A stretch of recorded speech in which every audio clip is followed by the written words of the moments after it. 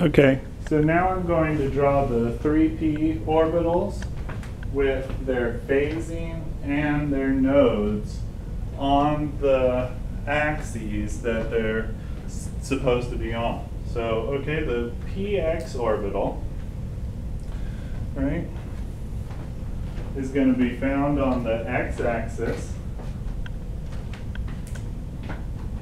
And we'll do like the 2p. So one phase,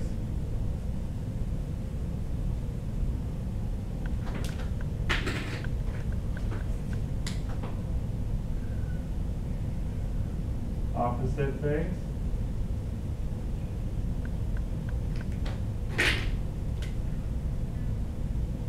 and then that node in the middle.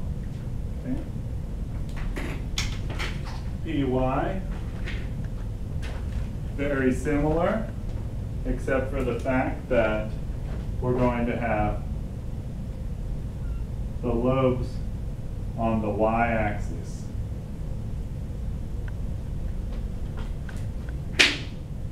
Okay.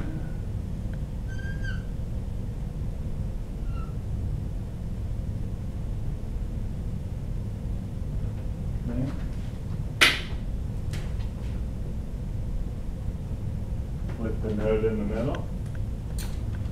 And then, of course, the PZ is going to be on the z-axis.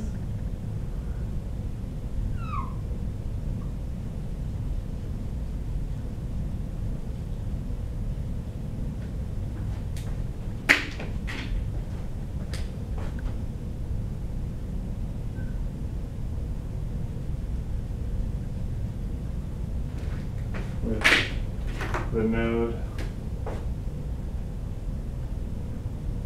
right there in the middle at the 0, 1. Okay? Any questions on that? So hopefully you can do that on your own now.